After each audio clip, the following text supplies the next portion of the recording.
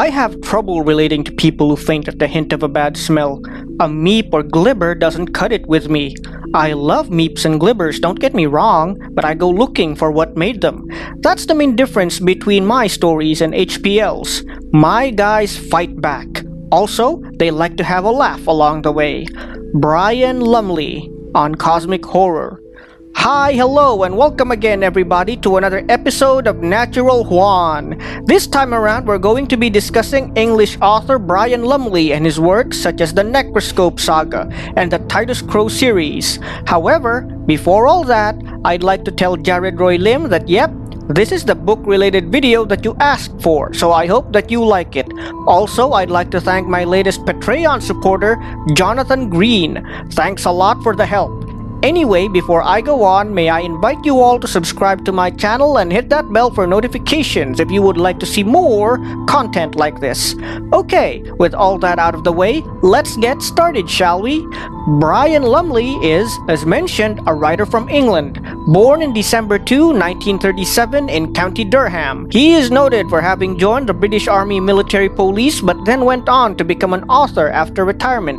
In one interview, he was asked what he thought of H.P. Lovecraft's works, and said his line, which is quoted at the start of this video. To sum it up better, Brian Lumley wanted the same kind of powerful monsters and overwhelming horror that could be found in Lovecraft's writings, but he also wanted his heroes to be the brave sorts who, while they knew the danger well enough, were willing to face them anyway. I must say that Lumley's books were some of the works that really inspired me to write back in the day after I first read Necroscope, The Lost Years, and a little bit of The Burrowers Beneath. So, first up in our lineup of Mr. Lumley's work is the Titus Crow series. Included in the series of books are The Burrowers Beneath, The Transition of Titus Crow, The Clock of Dreams, Spawn of the Winds, Moons of Borea, Elysia, and The Compleat Crow, which are a collection of short stories revolving around the titular character, Titus Crow. The series takes place in the Cthulhu mythos, meaning that yes, the massive and godlike monsters like Cthulhu, Hastur, and Yog-Sothoth are in it, but, at least in the book proper, have a twist. See, this isn't your typical cosmic horror story where your heroes struggle with the overwhelming forces of evil. This is where it turns out that the forces of evil also have counterparts among the forces of good, and that victory is possible even against colossal odds if one is willing to fight for it. Titus Crow himself, the hero of the series, is best described as some sort of adventure archaeologist. He comes upon a mysterious device that resembles a box or coffin with a clock marked with strange symbols. He soon learns how to use this clock and soon realizes that it is some sort of space-time traveling device. He soon finds himself confronting the many monsters of the Cthulhu mythos, including Cthulhu himself and his close relatives Hastur, the King in Yellow, and Ithaquah, the Windwalker. Brian Lumley even adds his own god monsters to H.P. Lovecraft's pantheon, which includes Shudamel and the Chthonians, whom The Burrowers Beneath is actually about, and Cthulhu, Cthulhu's very own daughter. That said, what really set the series apart from other works set in the Cthulhu mythos is the introduction of otherwise benevolent deities that are the same species as the villains. This includes Cthanid, who is actually Cthulhu's good twin brother and is the latter's polar opposite, and Yad-Thadag, a benign version of Yog-Sothoth. While the series is named after Titus Crow, I must note that he is not always the protagonist of all his books. In fact, after the first two books, he is soon replaced by Henry de Marigny, who takes up the fight against Cthulhu and his brethren. To be honest, after I got into the series, I was somewhat surprised that Crow's sidekick, who was in many ways the Watson to Titus's Holmes, eventually got the spotlight of becoming a hero in his own right. All in all, the series was both a quirky and fun read, even if Lumley's style of writing is a bit antiquated. The best way I can describe it to people who are about to start on the series is that it's like Doctor Who from the TV series meets Cthulhu, and somehow Doctor Who wins the day and humanity gets a happy ending. Next up is the Necroscope series, which centers on Harry Keogh, a man who has the power to communicate with the dead and is the titular necroscope of the series. There are 5 main books in the series, although it has both interquels and sequels of sorts later on. The 5 main books are Necroscope, Vampyre, The Source, Dead Speak, and Dead Spawn. Unlike the Titus Crow series, this is somewhat darker even if it isn't part of the Cthulhu mythos.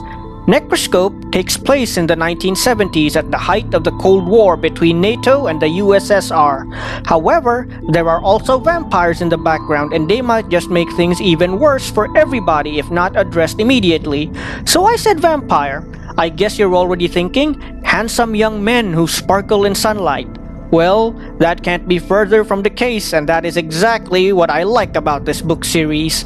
The vampires of Necroscope are more monstrous than the average vampire found in media today, being biological horrors that harbor a strange alien parasite in their bodies. It's not made clear what the parasites are to be exact, but they are definitely a plague to mankind if not exterminated. One thing that separates Necroscope's vampires from those of other media is that they are able to change shape easily, and can even force others to change shape in truly horrific ways.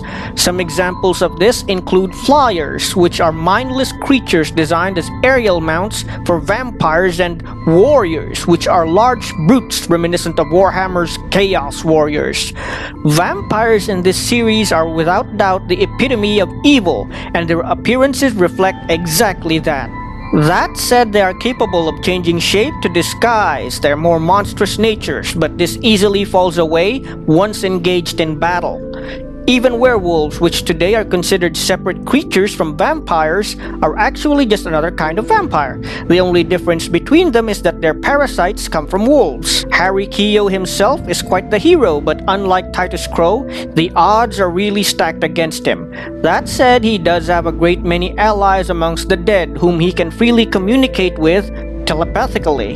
In fact, on many occasions, the dead even rise up from their graves to defend him, and are even fully capable of performing the correct rites to put down vampires for good. Later on, with the help of brilliant mathematicians who have also long been dead, Harry Keogh gains the power to travel instantaneously from one place to another.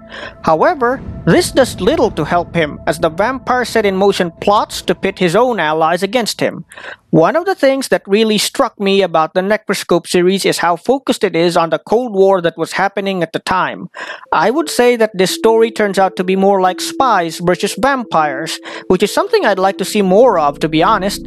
I mean, as a matter of personal opinion, I'm more than a little tired of teen lust and vampires and would prefer to read about something new. Perhaps maybe a mix of terrorists and vampires for a change. Oh well, that's just my personal opinion, and I've gone off topic again. In any case, Brian Lumley has gone on to write even more impressive works such as the Psychomech trilogy, wherein a man gains psychic powers through a machine. There's also the Vampire World series that is a sequel of sorts to Necroscope but centers on a new group of heroes. When it comes to his writing, while Brian Lumley usually writes in a more modern format, I can't help but notice his constant use of exclamation points throughout his works. It makes readers wonder if his characters get excited or panicked all that easily. Well guys, that's it for this episode of Natural Juan, and a brief look through the major works of Brian Lumley, some of the first few books I've read as a child. Anyway, if you like this video, please subscribe to my channel and hit that bell for notifications. Also, Jared, if you're listening to this, don't stay out too late at night, especially with women you don't know. Who knows? They might just be vampires! Just kidding! See everyone in the next video!